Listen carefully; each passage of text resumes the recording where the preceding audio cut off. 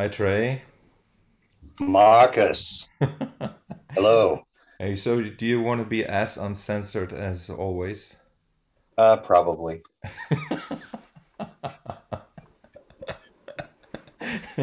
Hey, yeah, so kind of like the idea of this podcast is to be uncensored in a way, but always with like a positive mindset, obviously, and um, and also to go into topics that professional interviewers wouldn't cover, Right, right. right?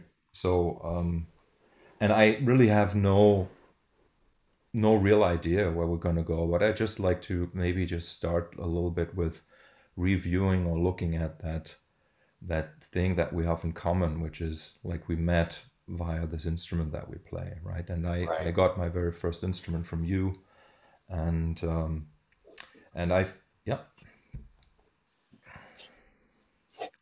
you have it, you have it there. Yeah, it's pretty amazing. Yeah, that's the one. Yeah. That's the one. And it's not too bad. I took the belt hook off so I actually could play it on my lap. Yes. Yeah. No, it was a good instrument for me to A Duke, start with. and that's still what I use. Yes. Yeah. Yeah. Yeah. Anyway. Yeah, I'd Oh, I forgotten have that. it. I don't know what to do with it, but yeah.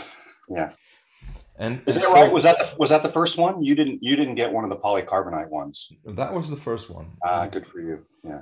And I had called you at Dreamland Studios in Woodstock when you were there with Sylvian and Fripp, I think. I don't know if that was a rehearsal or if that was the recording of Yeah, the we album. we were recording, and what's also interesting,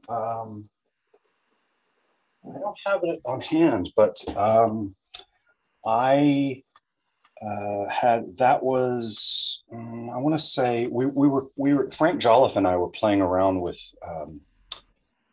cu- customizing the pickup on the Yeah. instrument, Yeah.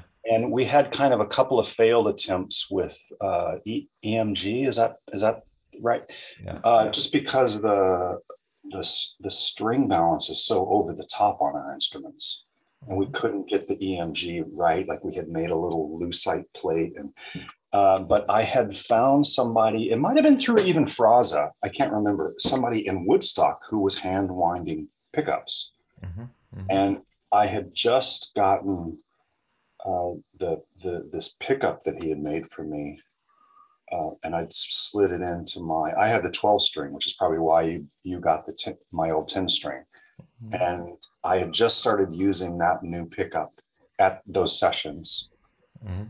Yeah, yeah, yeah. Yeah, I And remember. actually, I don't know. I don't really know whether I totally liked the pickup or not, but David Bottrell just got an awesome sound with the stick direct mixed with going into the giant SVT amp there. Have you seen it? It's still there. Mhm. And I've used it when I've been playing with Jerry recently, that gigantic, enormous thing. And we just like put it in a whole room and turned it up and made it work. So yeah, that's the Sylvian Fripp sessions there. Yeah, and you really had that really great sound back then, which was unusual for the instrument, let's Yeah, say. it probably is one of the best. It's a pretty best version of the sound, I think. Yeah, yeah, it's Yeah, really awesome. yeah. Yeah, and that was like I think it was maybe 92, right? It must have been 92 because I think I received the stick in early 93. Yeah, And well, then it must have been rehearsals then. We were rehearsing there. mhm, Yeah, okay, okay. yeah, yeah. So and now like almost 30 years later, um Oi. yeah, I remember you sent me like the first a couple photos, like Polaroids. You sent me of the stick. Your feet were on those photos. Your toes. Nice. Why wear Yeah, shoes, especially if you're in Woodstock? yeah, yeah. Hey, so but the first time we really met was on Bainbridge Island, I think, in Hmm. '98 or '99 or I get. something. I guess so. Yeah, yeah. I've been trying to relook at some of that timeline because I'm a little confused about what happened when. Um, Yeah. Yeah, And I don't have a totally clear memory of that weekend. I think it was it was a little bit stressful for me bringing the stick into the guitarcraft context and trying to figure out what the hell to do and how to fit in. And what did we do? Did we ever play with the guitarist, or were we all on our own? And to be quite honest, I can't remember, but yeah, it was like it was a course within a course that you were like doing within and the Robert was context of. running it. Robert No, was it was there. not. It was. It was not. Okay, It was not a Robert thing. It was a Yeah. Seattle guitar circle. So Yes. so it wasn't as high pressure as it could have been. Yeah. But yeah.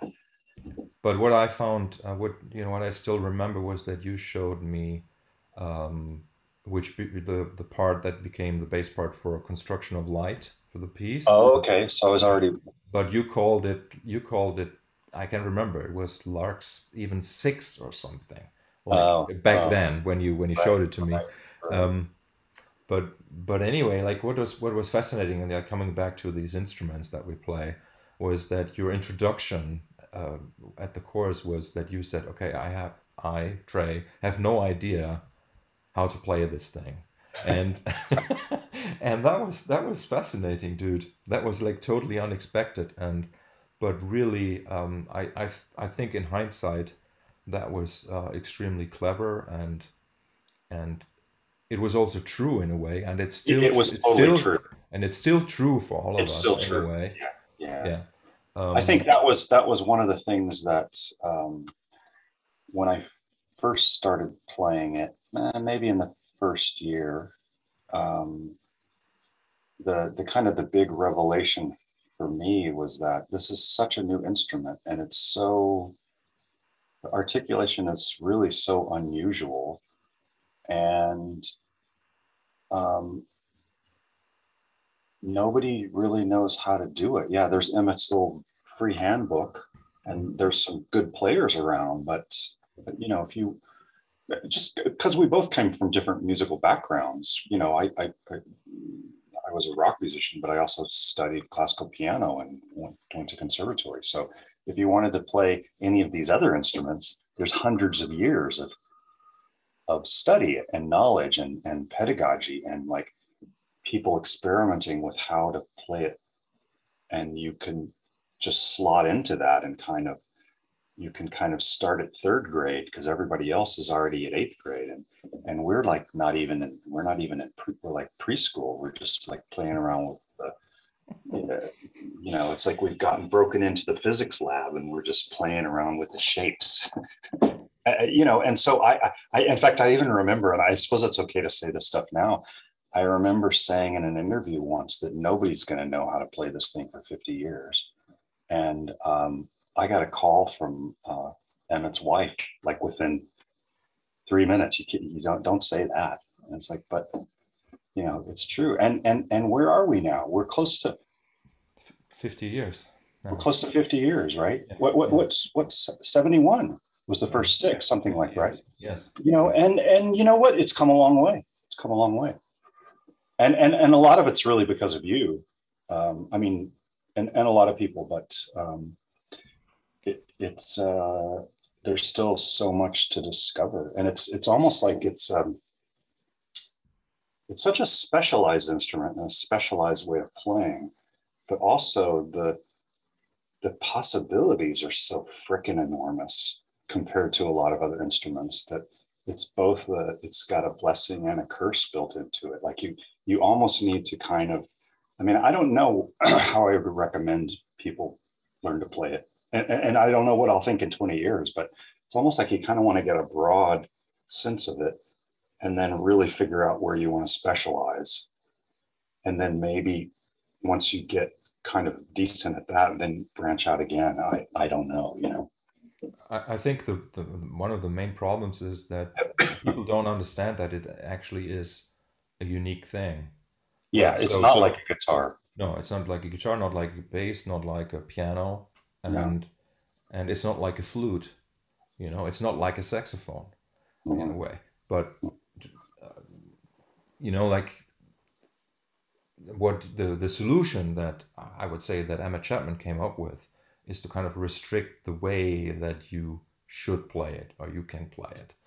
Yeah. And what he kind of like suggests works, and that's kind of like that's clever. It's a clever thing. But then like what I experienced, even in the like I had only kind of like known Tony, who is a real musician, use the Mhm. stick, right? And then I had known you play the instrument, and you never really went into the way that you should play it. You just played music on it. You just came up with parts that worked and sounded great on the When instrument. should play, you mean like the kind of the solo approach that Well, should I know like this the thing to like use three right, fingers on the right, right. and stuff like that, and the chord Yeah. shapes, which there are like 4 or 5 really like for the left hand and stuff like that, and you never did that, and that is sort of like coming from more like an ensemble player perspective rather than a solo player exactly, Yeah. and and and that was also kind of like what I was interested in, but then um, like actually getting the instrument, I was absolutely shocked. I remember it was really a shock to my system to realize, okay, like all these dreams I had about it, right? Like what it just doesn't work. It just doesn't work. Like you can imagine it all you want, right? But once you have it in your hands, like things don't work the way you think. Yeah. Yeah. And yeah, and then seeing that people were hitting the ceiling so quickly. Like you could have the instrument for a week and you could play everything you will be able to play for all your Mm, life. And mm, and that mm. was just shocking to me because I loved the whole idea of it, I loved the sound and everything was kind of like, and so that's why for me it was like I went into research mode right away and said, okay, like, and then finally meeting you and getting input from you was very, very, very useful for me. And actually, this uh, what I now call the pentachord approach, which you also call the pentachord, is kind of like really is the solution, is the key to at least getting the instrument into to an acceptable level, let's Mhm, say, mhm, right? And mhm. this is kind of like where I'm at and with what I'm teaching And nowadays. And just thinking about that, actually, two things I want to stick in there. What was shocking for me was that when I first picked it up, it was like, holy shit, this is the instrument I should have been playing the last 10 years.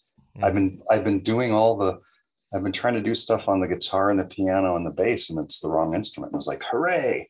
And then like 4 days later, I was like, holy shit, now I see if you want to play this really well, it's going to be an insane amount of work.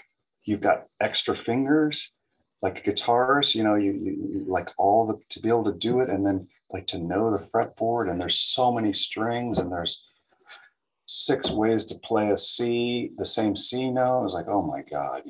Um, but Trey, it was actually this very room I'm sitting in right now because I'm visiting my parents.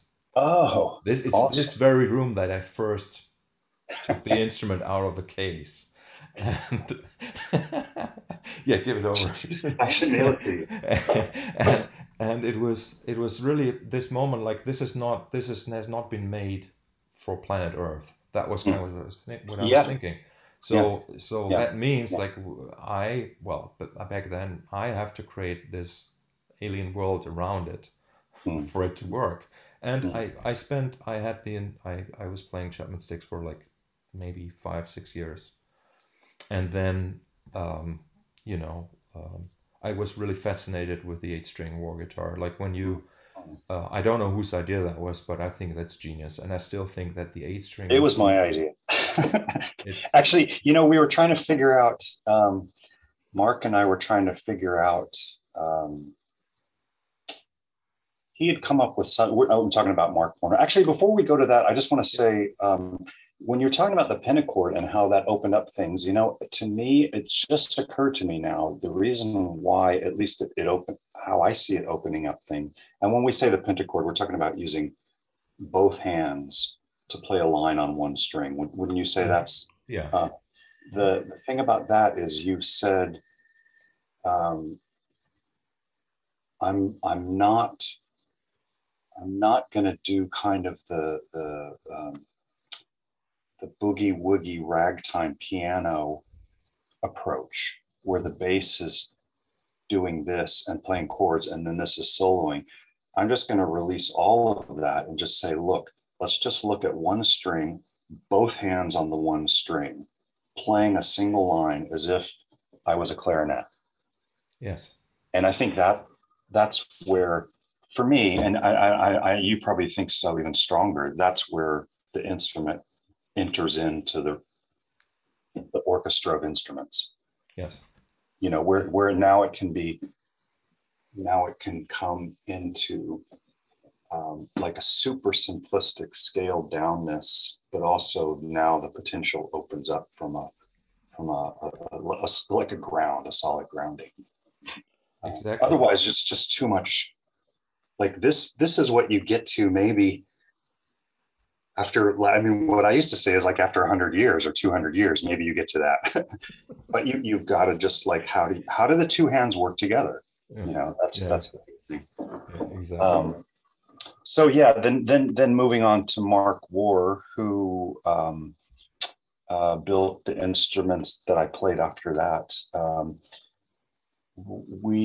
I can't remember how it initially started with the idea of the eight string, but it was kind of like the instrument had always been stereo with a bass side and a treble side and two different sounds and all this gear and all this. There's like kind of it feels like, I don't know, it feels like you're going to a jousting match with a horse and a pole and like all this armor and you got to get your, it's like, what couldn't I just, what would have stripped that, what, how do we simplify this thing? And then we had just kind of the six-piece Crimson had kind of fallen apart and we were just going into this um, and I'd be curious now what instrument I played on the very first projects, but we went into these improvising projects, and that's where I started using really started using the eight string.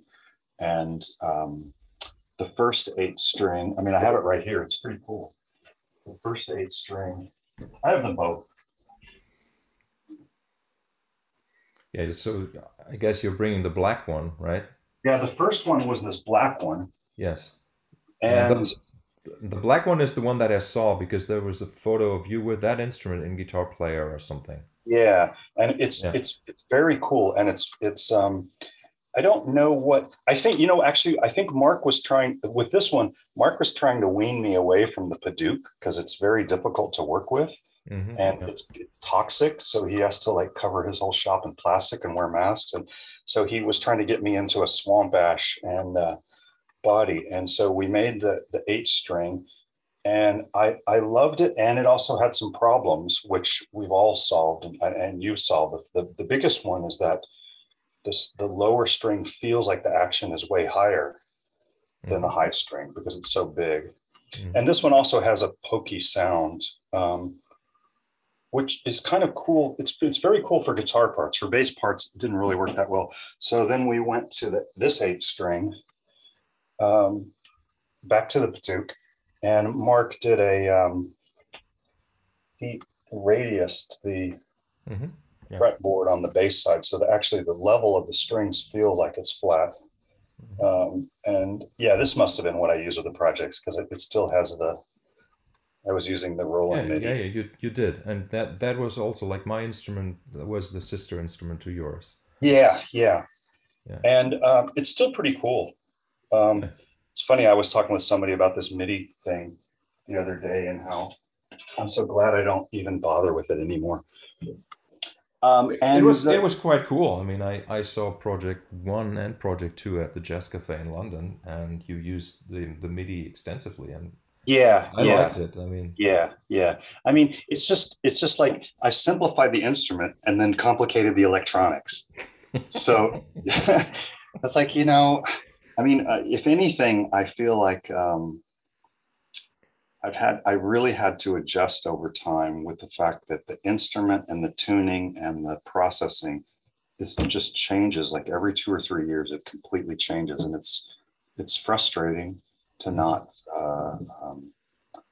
feel like you just have your instrument and that you get to play it for 30 or 40 years like a violinist or just like a heavy metal guitarist. They don't have to deal with all this stuff. They just have their vocabulary, they have their guitar, they have their guitar sound, they have their amp.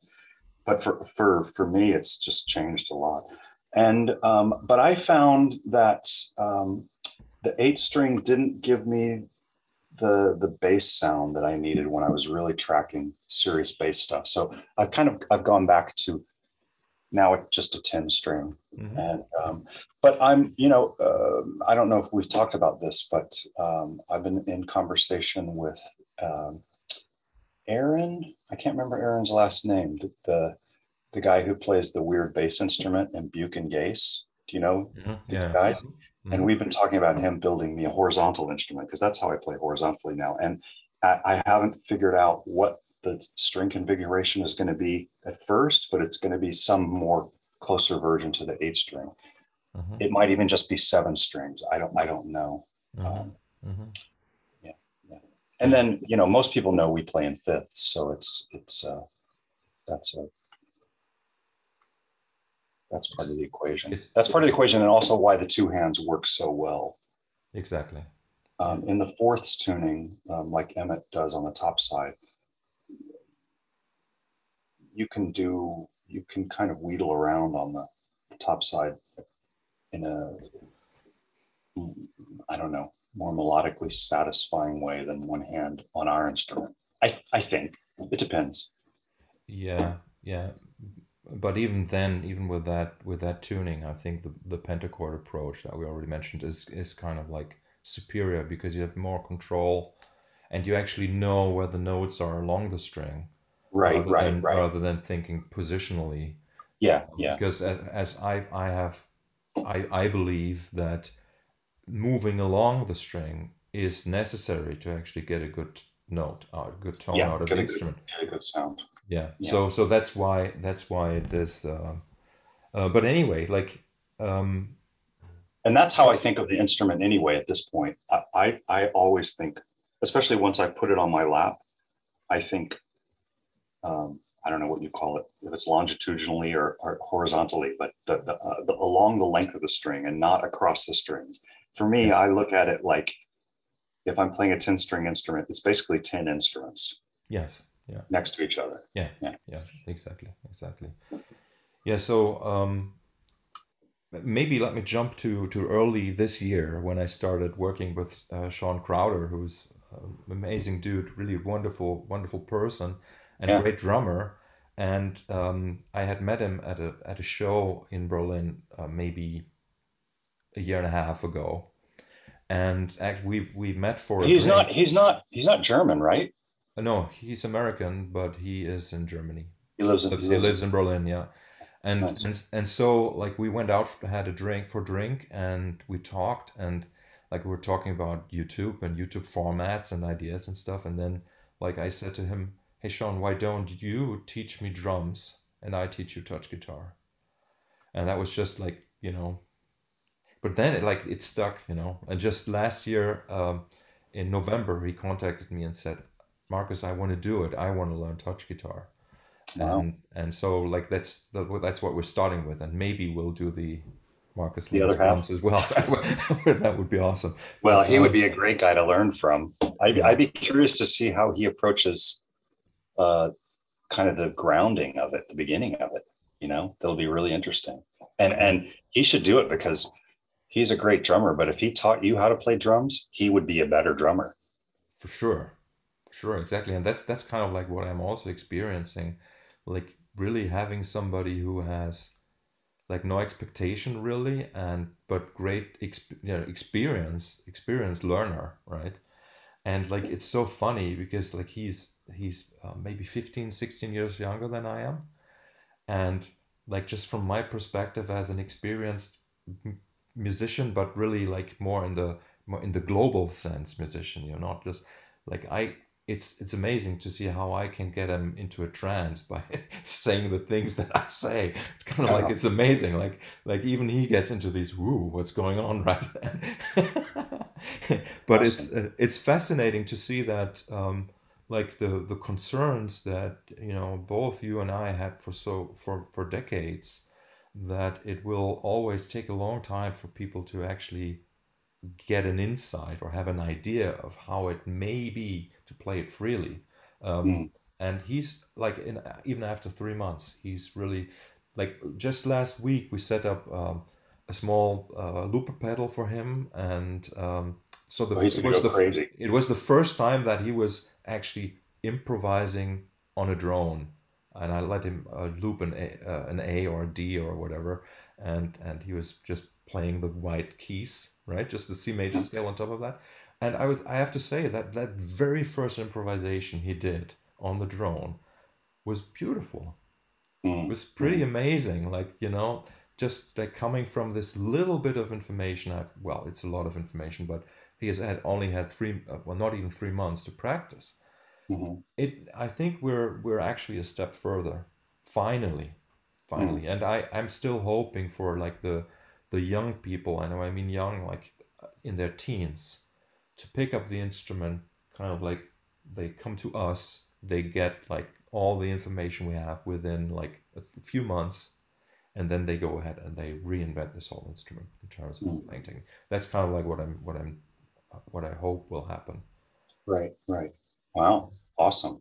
You know, but Yeah, I definitely enjoyed. I've only seen a couple of the ones with Sean, but I definitely enjoyed it because it's just so compact with the info, Mhm. and watching him. Um, the struggle for us is, like you say, it's been decades, but to watch him kind of go through the whole struggle in a microscope is it's great, Yeah, yes, great. yeah. So you're I was thinking if I'm not I wasn't sure if we should talk about your relationship with Robert Fripp maybe a little Sure. bit, because it's also tightly related with your journey with the instrument, right? With a touch Yeah, instrument. yeah, yeah, So yeah, the very first project after, say, the Guitarcraft involvement that you had, like you were involved in Guitarcraft, was the Fripp Fripp band, right? yeah, With yeah, Toya. yeah. And what do you remember about that time? Well, it was super exciting because I was playing this new instrument that um, uh, like suddenly felt like I was at home, Hmm. and also I there's such a history to the guitar that just didn't quite suit me. So I kind of had this I don't know, to have the future of what you can do on an instrument like wide open was just so great. And then um, working with Robert, and then the drummer Paul Beavis. I've been going through digitizing all my old cassette recordings, and I just finished all the ADATs the other day. But I actually started with some of these old Sunday All Over the World tapes, which what the Fripp Fripp band turned into. Hmm. And the rehearsal writing tapes were, it's just fantastic, fascinating. Even before we had Toya in, because um, Robert was kind of doing this kind of playing, and I don't really know what was going on with him, but it was a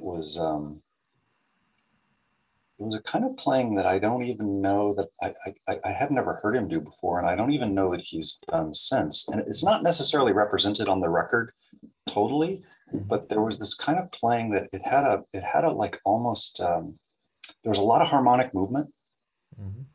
which is not really Robert's thing. Hmm. And I'm talking like kind of I've used the word traditional harmonic movement in very loosely. It wasn't traditional, but there was just we were moving through lots of different chords and stuff, and it had a it had a Beatles vibe.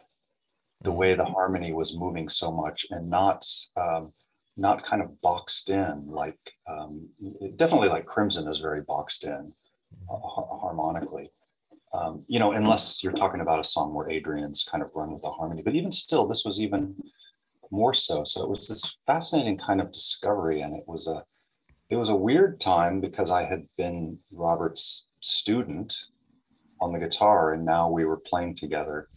So that was kind of this. I think we were both trying to um, kind of unsettle that relationship and figure out a new way to just kind of cut loose. And we had a great drummer, and it was cool. And then, we didn't do that many shows. Um, the band didn't last that long. In fact, I think we made the record and didn't ever do any more shows, Mhm. which is not, it's not atypical of how things have happened with Robert along the way. Mhm. Um, yeah. Mhm. So, and also the thing was it's funny that they're doing this whole lockdown Sunday thing together where they're playing together because they, he and Toya, because it wasn't, they were trying to figure out how to work together at the time. And sometimes it worked really smoothly and sometimes it didn't. And I felt like I was kind of in the middle of all of that. uh, but we made some really cool stuff. And I don't know what's going to happen with all these recordings, but there's some cool outtakes and other stuff that didn't make it onto the record. Yeah. So Paul Beavis, who is he? He was okay. So, man, there's a couple of great stories about Paul, but I won't tell them all.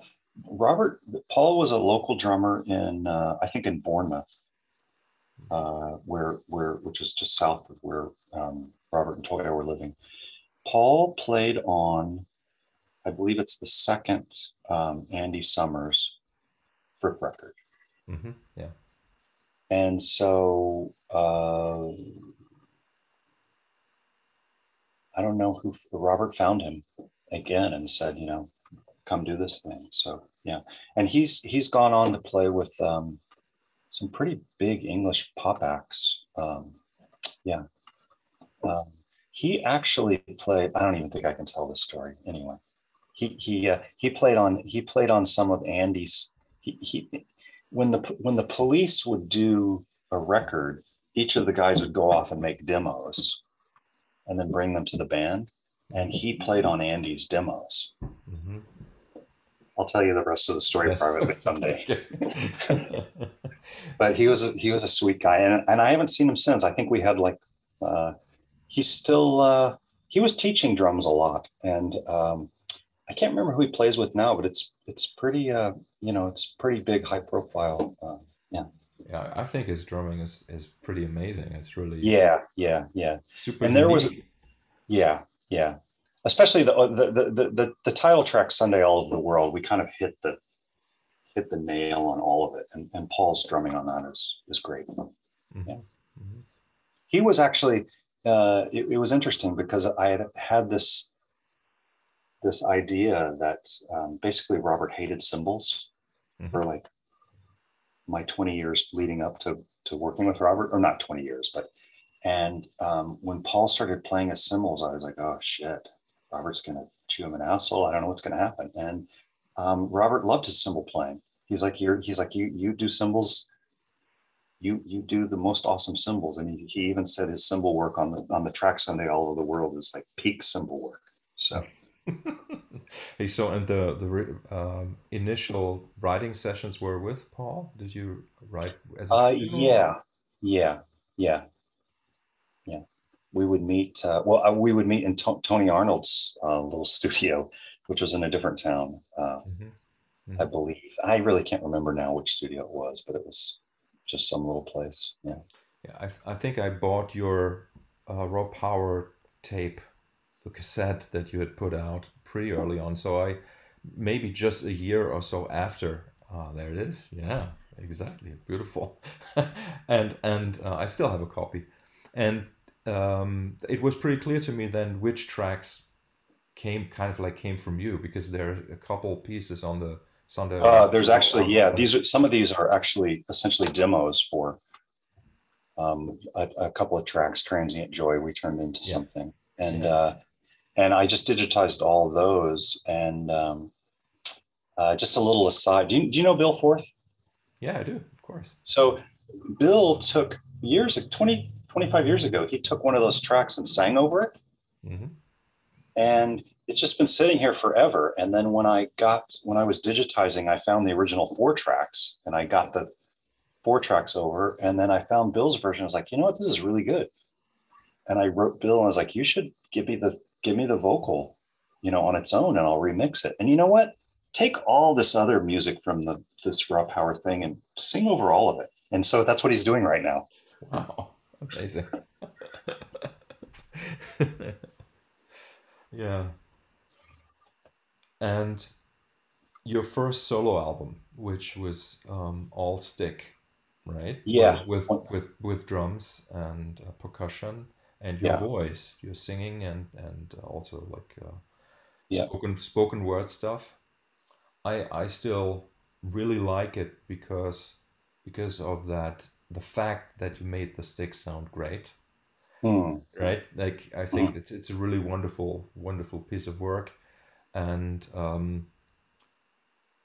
how did that kind of like come about? How did that fit in the timeline of? Yeah. So what's really great about that record is that we're talking about 1,000 years. Is that it actually came after the Sylvian Fripp record.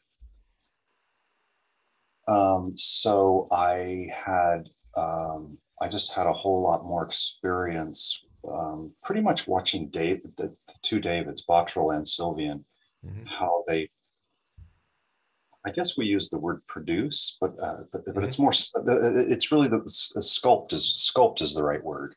mhm, There was a lot of putting lots of layers and then going back and erasing 90% of it because we were on tape back then.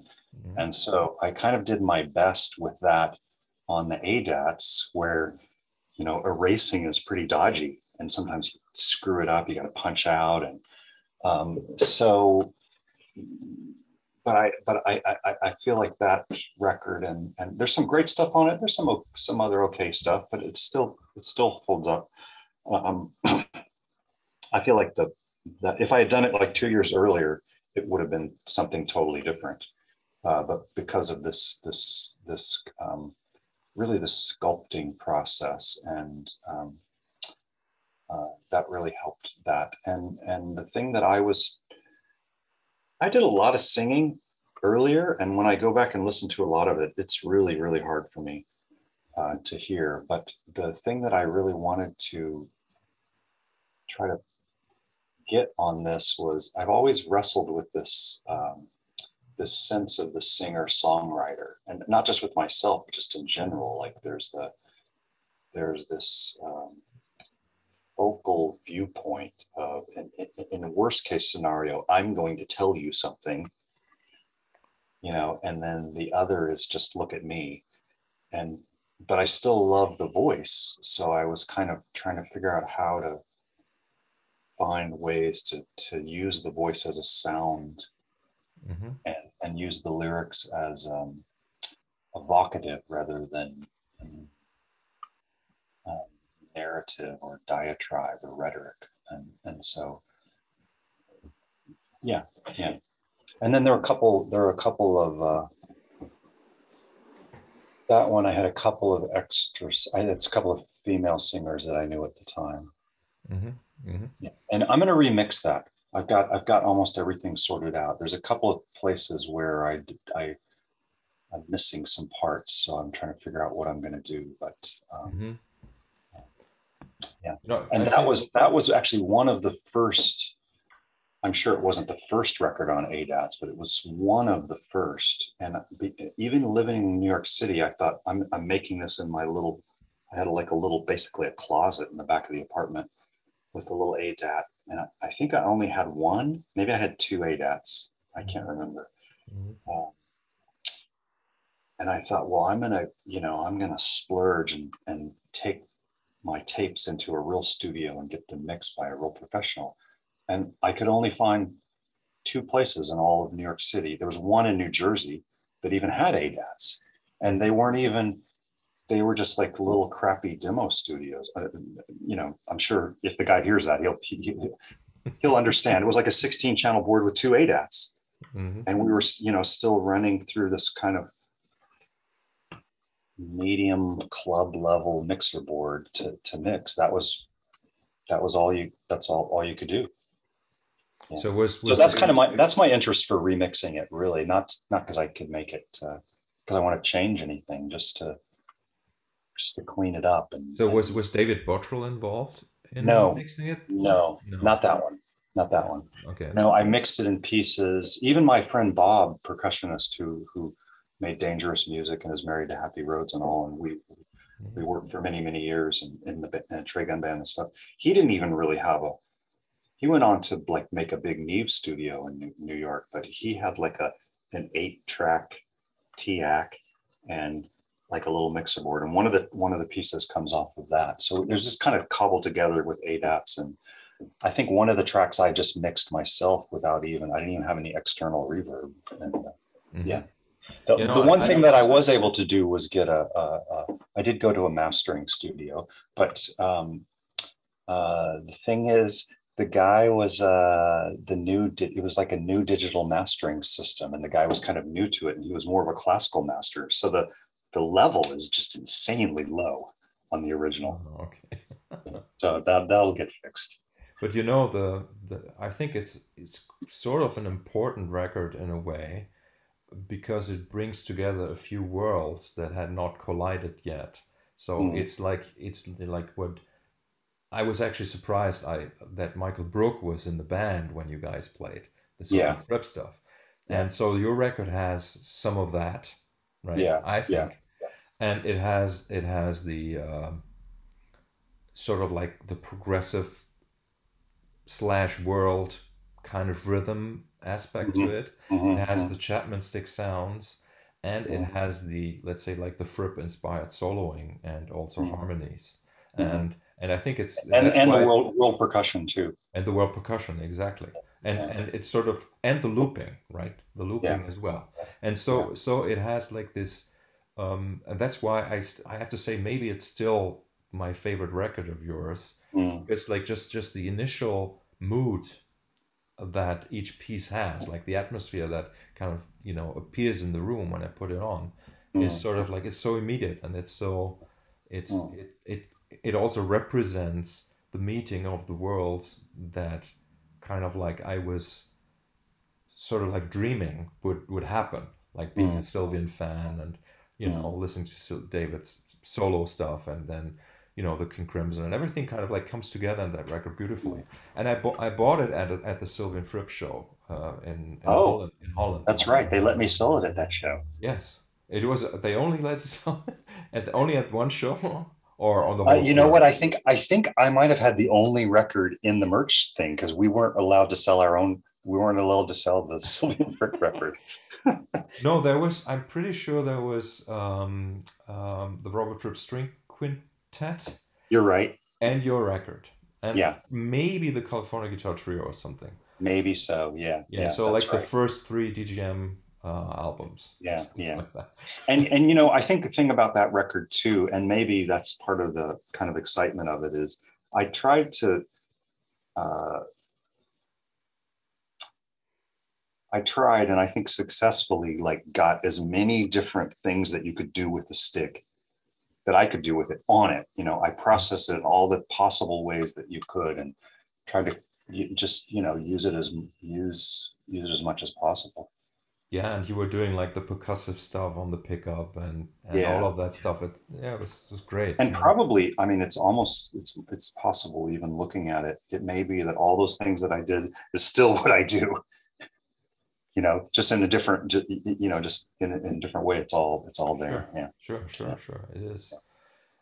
Yeah, and this is something that we like as artists sometimes forget that we're not necessarily different now than we were 25 years ago. It's No, it's no, it's no. like but that also means that we were already perfect in a sense back then, right? So Mm, like what we did back then was also valuable. Like and like I because I sometimes have this problem that I still kind of like get into this vibe because like when people are skeptical about what I do, then I start thinking, okay, I need to be better or I need mm, to do something different or mhm. but I've started to realize that that's wrong. I mean, like it's just that people don't get it or don't want to get it or whatever, and it's fine, right?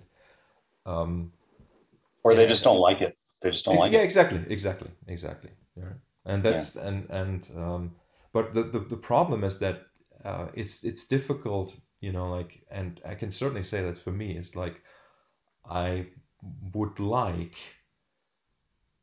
to be generally accepted, right? As a person, Mm. to be Yeah, seen as a person, and this is kind of like most of us have this, right? yeah, yeah, And it's in music, we as people who create um, yeah, music or sound, it is as if it's like maybe the strongest mirror or what is the word, catalyst, right, for emotions and for feedback and for disappointment and for success and for happiness and joy, but like yeah. also the other side, and like navigating this is probably like one of the biggest challenges for And musical artists. it's funny, I was thinking about this just last night because I came across a clip of a David Sylvian track on YouTube last night that I hadn't heard, and it's pretty recent.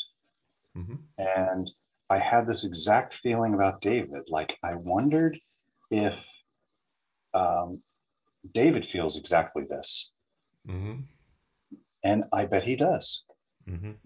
I mean, I suppose, we have this sense of these musical icons that just radiate so much confidence. And probably it's not true, I agree. I you mean, know? yeah, yeah, Yeah. it's very probable. And you see, like in David's work, you can see that he was constantly trying to reinvent himself. Yeah. Yeah. Right? Yeah.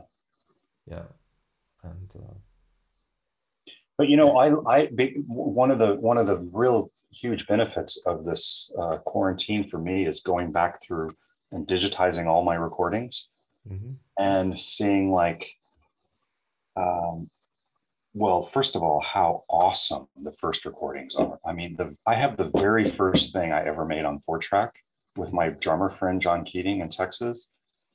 When you guys hear this, it's fucking amazing. I mean, it's not mature, but there's like all this. We just went 100% into it, with just 4 tracks, and it's really great. But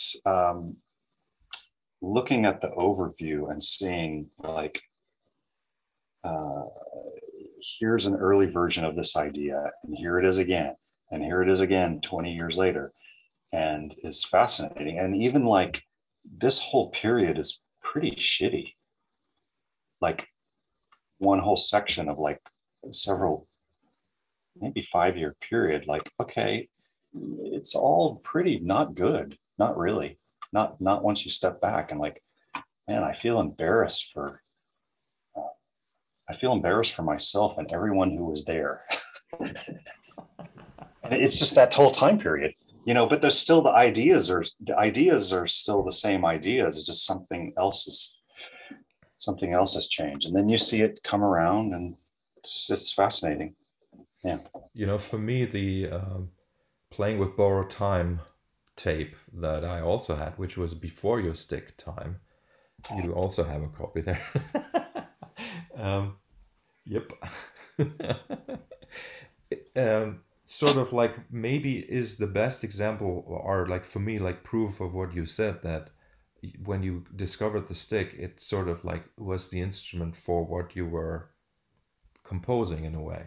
Mm, I mm. find that that album is a really good example. Like it already sounds like something that should have been played with a stick. Should have been played on our instrument. Yeah, Yeah, yeah. yeah, yeah. That I don't want to say I can say confidently that I will never re-record any of that on the instrument, Hmm. but I don't think I would ever do that. Somebody else can do that. But yeah, yeah, I agree. That's where.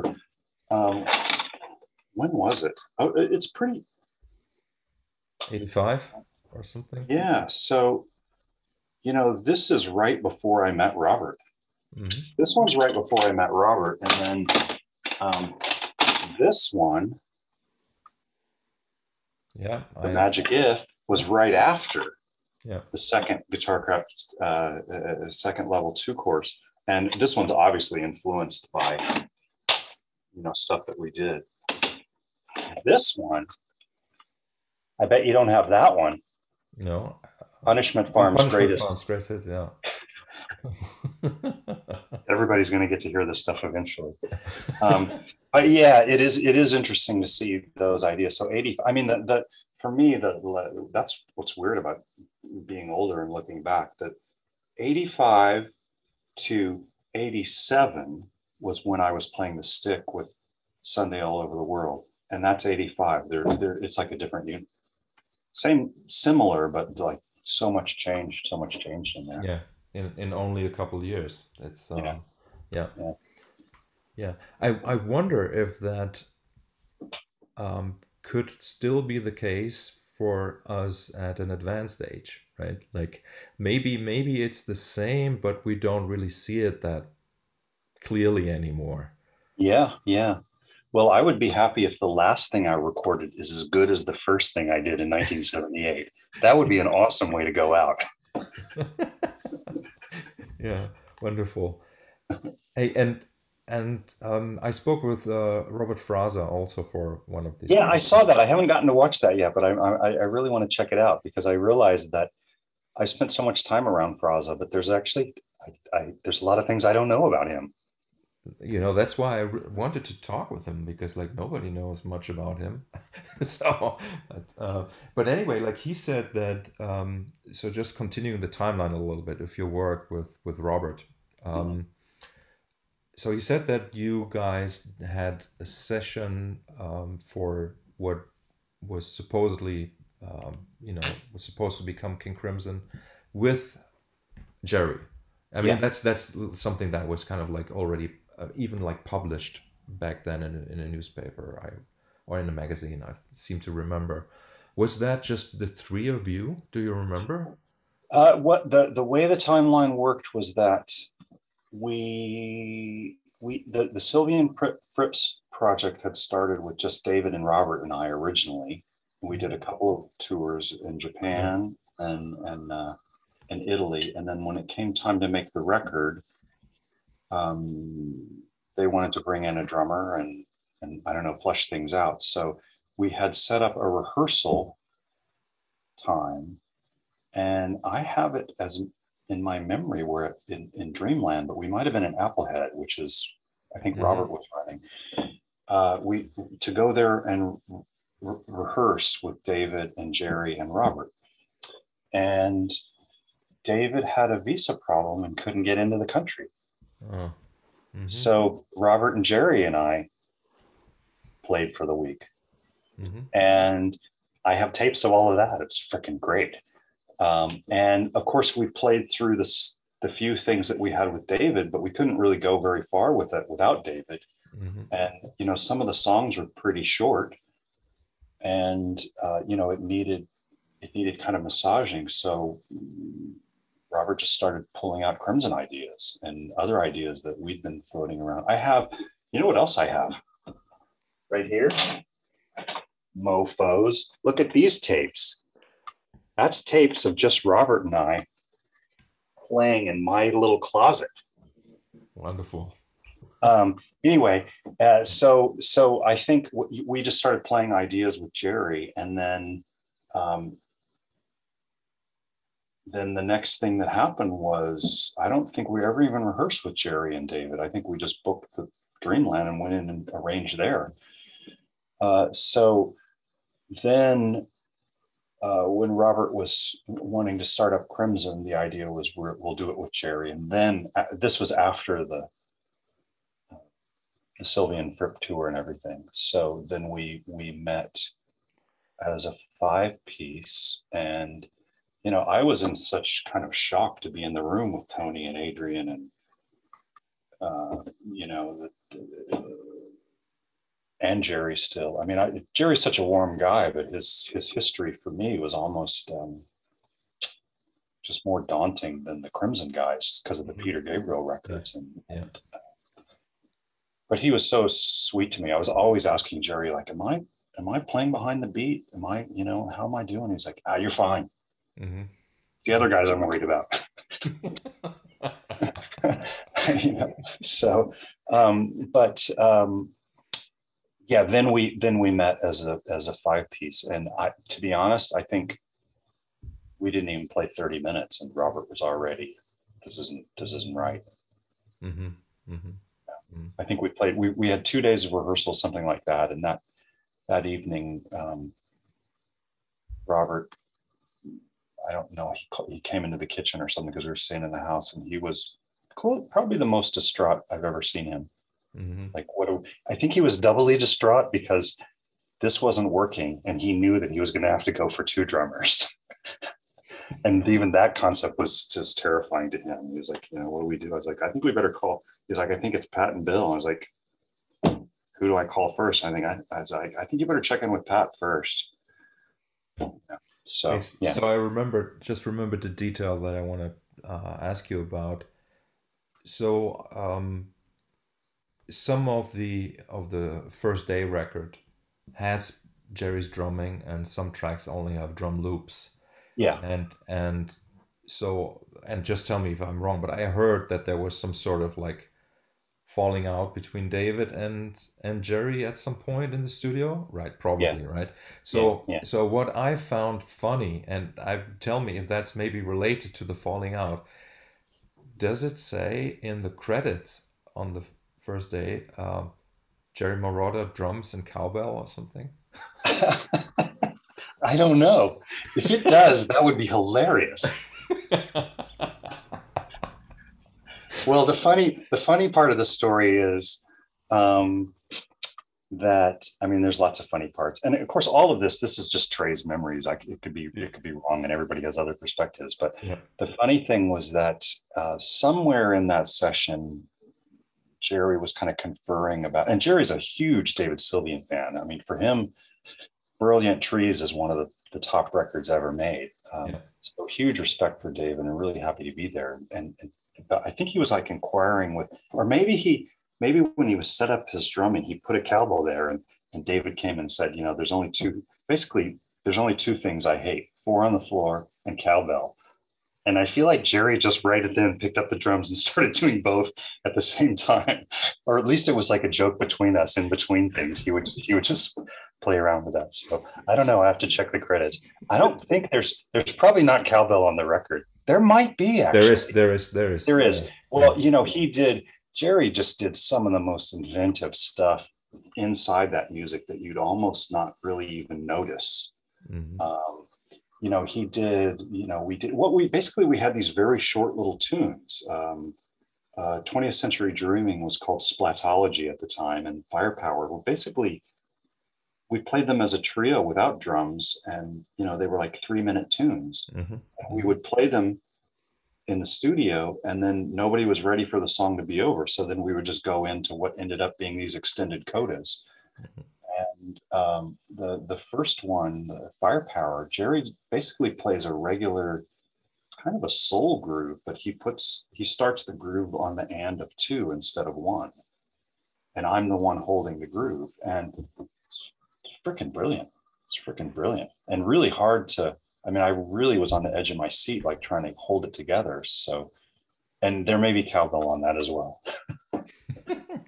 Yeah, no, I think his drums sound really great on that record, and Yeah, like yeah, all the detail he puts into those jams, like which keeps them like even the polyrhythmic stuff like so yeah, groovy and stuff. yeah. It's great, and it's kind of to me still so interesting that Pat ended up playing the tour, right?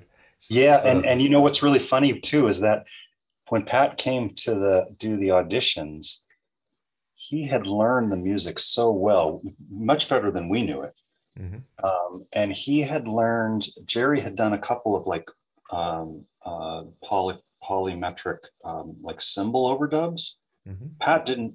Pat just thought that was the drum part, so he had learned the whole playing the beat on starting at 2.5, and then also like this 3 on the, which, okay, nowadays it's not quite over the top, but at the time that was a totally over the top thing to do. And he just Hmm. like, oh, I hear the drums doing that, so I'm just going to learn that. Yeah, Yeah. so did you, well, you probably know, but Pat told me that it was actually Bill Forth, like uh, so Pat went to buy a rotary speaker or something from Bill Forth, and then Bill told him about the Oh, audition. the auditions. Yeah, yeah. Yeah. So there's Bill Forth again. There we go. Great one, Bill.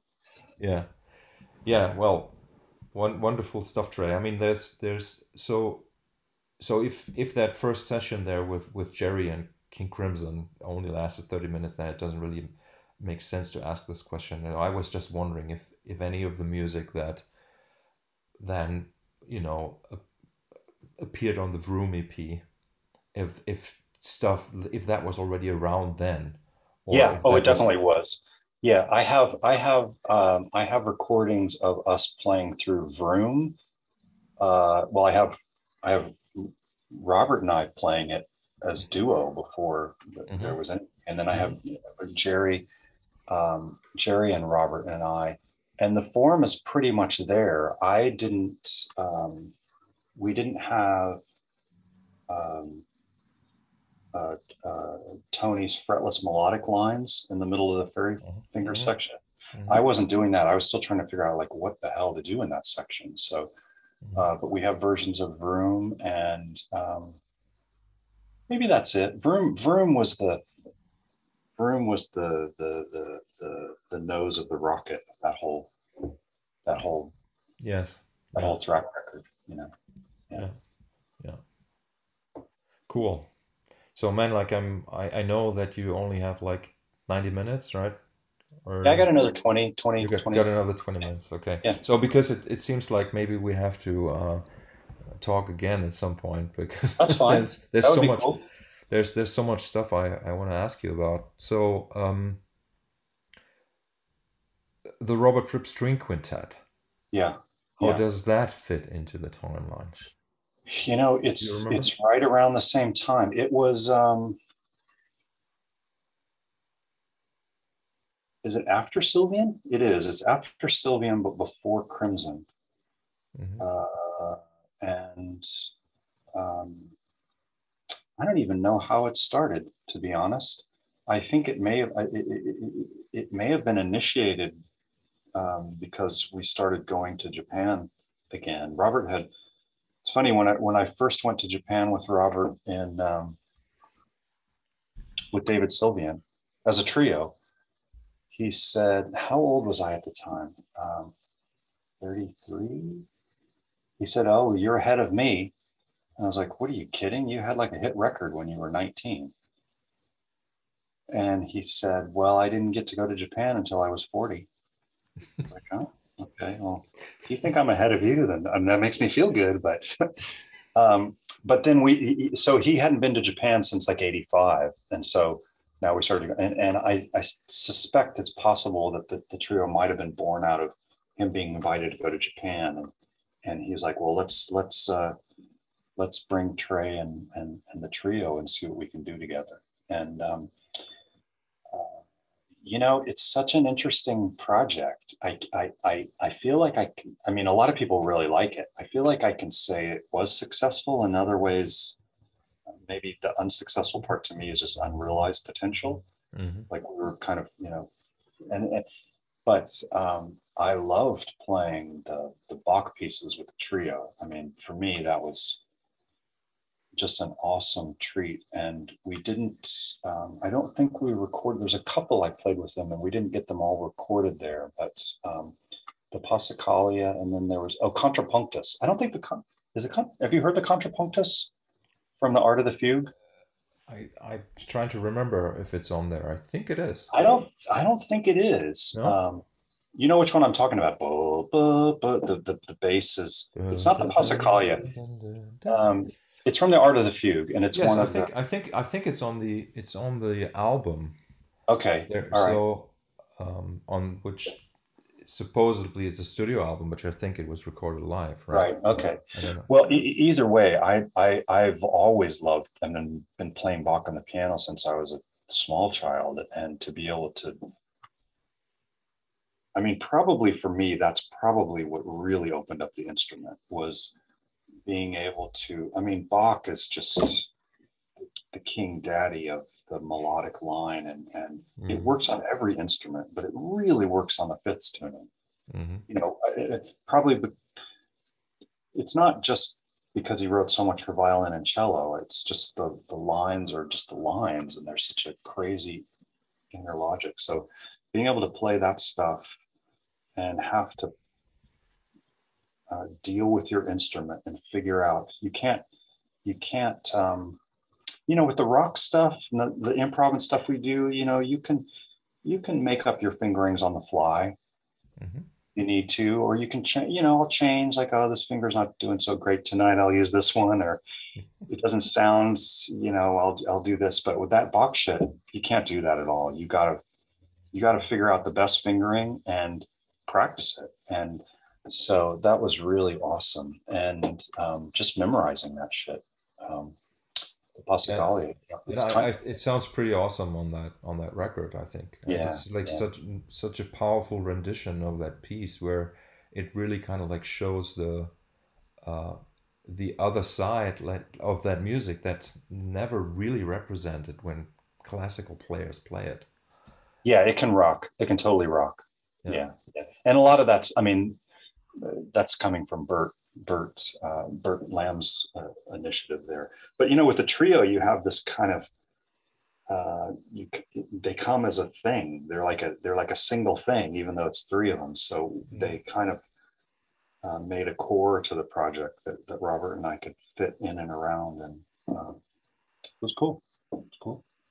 And I think we often did. We also like end the show with Urban Landscape that we used to do with David Sylvian, super bleak, chromatically dissonant landscape. Yes. Is that on the record? Yeah. There's one on the record, but there's also this bootleg, this Japanese bootleg that has a Yeah, whole yeah, show, and there's yeah, like three of those soundscape tracks, and yeah. they're awesome. Like super, they like really part of my musical DNA, Yeah, even in language. playing that stuff in, we used to do, we would do with David Sylvian when it was just the trio. When it was the five piece, we didn't do this, but with the trio, we would end the show with Urban Landscape, and I would set up the the initial hovering sound of the minor third, but with the major seventh, and that it, no fifth. And then Robert would start his chromatic thing, and then David would do all his weird shit, and it was bleak. It was bleak. But the thing is, it worked because you're there with Robert and David. But when we would do that, when we went to do the string quintet and the Japanese audience, you could just see, like, they had just seen us with David Sylvian and beautiful David and beautiful David's voice, and now here we're doing Urban Landscape with these dorky guys on stage, and there felt like there was confusion in the room. And then that's the end of the show. I mean, I think we probably had a little kicker encore after it, but yeah, Yeah, but, but I think that has been maybe the why I like the King Crimson family, let's say, or some parts of it so much, because there was sometimes this this braveness to go to a place that is, as you say, bleak or even brutal or aggressive, and sort of like taking into account the 20th century, yeah, really, yeah, right? And that I thought was kind of like really, that was also kind of like the direction that like I wanted the band to go, right? mm, Which didn't mm, quite happen, but that was really what was so interesting to me. yeah, yeah. And with the string quintet, actually, we didn't call it Urban Landscape. I remember now, Threnody for Souls in Torment. Yeah, but the urban landscape is also there Yeah. on that. Okay. Yes, I Well, know, Threnody. Yeah, exactly, and that piece is also on that album that DJM put out, and it's right, it's really, right, right, right, yeah, right. yeah. Yeah, No, it's I feel like it's funny this reference just pops into my head, and I'll explain why. But um there's like um there's like happy-go-lucky entertainment, and then there's like pseudo dark, and then there's real dark. And for me, the Lord of the Rings kind of is similar because it embodies like so many different aspects of narrative and story, and the darkness is fucking real. Hmm. It's like Hmm. really, and born out of World War I and World War II. And 20th century is it's a tough cookie. It is. It is. So, it's cool, and it's cool to play in there. Risky because people may not go with you, but if you've already lured them in, you might as well. It's the healing powers really of Yeah. that kind of music, and really I was aware of that effect probably first with David Sylvian's work, where I was when I first started listening to it, I was maybe 16, 17 or something like that, and listening to this music that was so apparently, like to me at least, sad, Mm, right, mm. melancholy kind of like, On and but purpose. on Yeah. purpose, and me like listening to it and then realizing, okay, it made me sad, but after listening to Boy with the Gun, right, I felt great. Right. Like I really experienced that, like, really letting myself in for the ride was extremely helpful and extremely um, cathartic. That's the word. Mm, Right? mm, And mm, that's also why I think, in a way, if we have the opportunity to be on stage, and we have this power, a little bit of power, to give people an experience of catharsis, right? Like, why not? And even if it's just that one loud wrong note that you play in a solo, mm, and I've always kind of like seen, um, like it's like the projects which we probably won't get to today, like, but mm, sort of like was really super crazy. I mean, was that actually? I mean, I can imagine like how that came about, how that music came about, but and I seem to remember that, like these motifs that you developed between Robert and you, the this symmetrical scale stuff that was right. Um, that was just so out of the popular culture. That was mhm, just mhm, ridiculously wrong, let's say.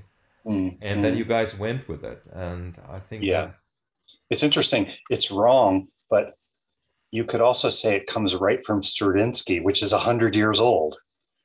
yeah, yeah, yeah, yeah. You know? But I mean, when I say wrong, right, Yeah, obviously. yeah. I know what you mean. uh, but then also this the whole environment, let's say, Mm, in which that music was presented was just radical.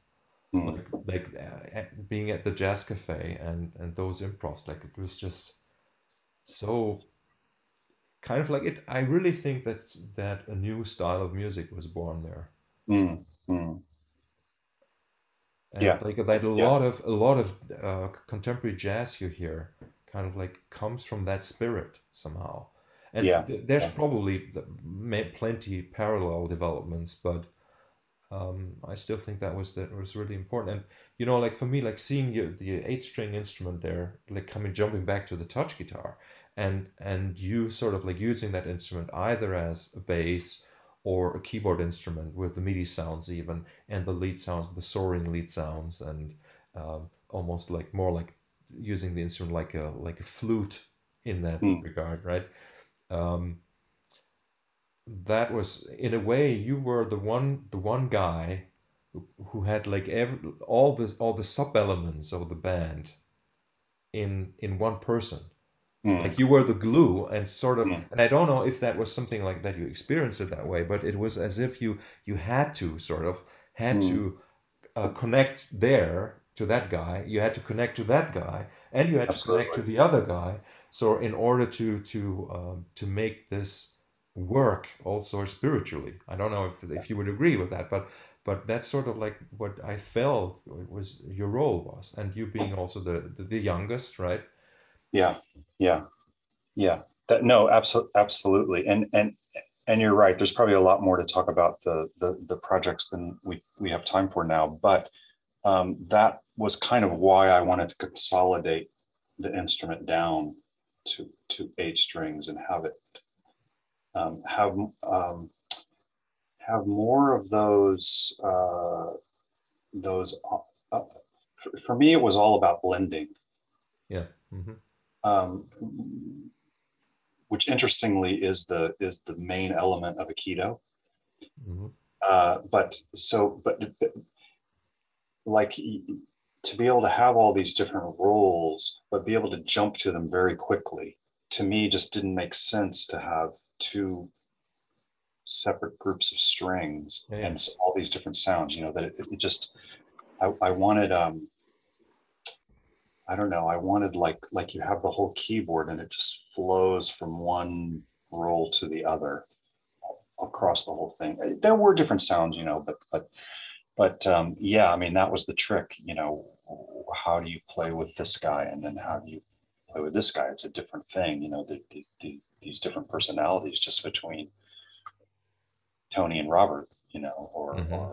or Adrian and Robert, and so yeah, that flexibility, like I don't know what you call it, floating point. Maybe I was the floating point. Yeah, but really, really, my compliments, because I think that you really made that whole thing work, and and I, like it's kind of like speaks for me for this universal musicianship that I Mm, think is something that we kind of strive for, right? Like mm, it's not just about playing. It's about the production. It's about the sculpting, as you called it, right? It's mm, it's and it's also about the physical aspect of playing. It's about understanding a polyrhythm. mm. It's about ear training, And listening, performance. and performance as an art, right? And all these aspects that kind of like, and this is sort of like the um, in a way like anachronistic kind of version of what people were to become in the 90s and 2000s, right? Mm, Like where like the image was still, and it's changed now, but where it was like you're only allowed to be good at one thing, hmm, right? hmm. You know what I mean, Yeah, yeah? yeah, and yeah, and and yeah. so I that's sort of like that was kind of like the whole vibe of it. And I mean, what we should also like, okay, no, you go for it. Well, I was going to say, I wonder how much of that came from the industry defining what musicians are, as Hmm. opposed to letting the music just go. You know, when you listen back to the early 60s, I know it's hard for a lot of people to not hear the 60s Hmm. sounds, but if you listen to some of the music, there was this, the musicians just gave the music freedom to do all sorts of crazy shit that people don't do nowadays. Hmm. They feel constrained, you know. Yeah. So that's, yeah, No, no, you're right, and I think the word industry is correct. I think it's the industrialization itself yeah. that created the worker as Mm. the worker in the factory, not the And it worker needs to, you working need, on a farm, right? It's not the guy yeah, on a farm who, like, when you don't have work, you just walk to the next farm and you work there, right? So there's this idea like you go to that one factory, you get, you start at 8 in the morning, like you have everything is laid out for you. You get your money every 2 weeks or every 4 weeks or whatever, and you do that for 45 years, and then you retire, and a few years later you die. And right. that has been like kind of the And you're model for doing one, you're doing a specific task. yes, Yeah. only that one specific task. And sort of that obviously has been such a kind of like blueprint for people's lives, and also Mm. for what people are allowed to do, right? Mm. And I'm Spirit so killer. yeah, I'm so glad that, like, I think that we're over that, as Mm. well, not completely, but I think humanity has moved on from that a little There's bit, at least. certainly the option to not do that is there. Yes. Yeah, yeah, exactly. Yeah, but I find it interesting that music sort of is almost always, if you're looking at the history, um, is always a little bit of a precursor, Mm. Mm. right? Like, well, at the same time, you could say, okay, the music is a result of the worldview and the historical events and stuff like that. But but I also think the other way around. Yeah, no, it's, I mean, that's what, the, we could get even more esoteric, but a creative action is, it's the other way. It's not the result. It's yeah, It's the impetus of it, yeah, yeah, it's yeah, just whoever who's the bravest to run with it, yeah, that's yeah. Okay, Trey. So let's stop here for today, yeah, and shit, we let's did, just let's we only got to the mid 90s. yeah, But yeah, it's really interesting to look back and look at it with a different perspective. yeah. And I know that you've done a few interviews recently where you were going into the past, but uh, It's not like this because it, we know each other, and okay, people don't know the instrument that well. I really enjoyed talking with Shane, I got to say. Do you know him at all? yeah, yeah, uh Fucking great player. Yeah, yeah, yeah. yeah. So yeah, Okay, so let's try to talk again in a few days, maybe, and then I can release this as 2 episodes or whatever. Let's. people can spend their whole night looking at our faces. Yeah, it's interesting, but let's talk about that next time. But I also want to get into this conversation of like why I'm in a position to actually even have to do something like this, right?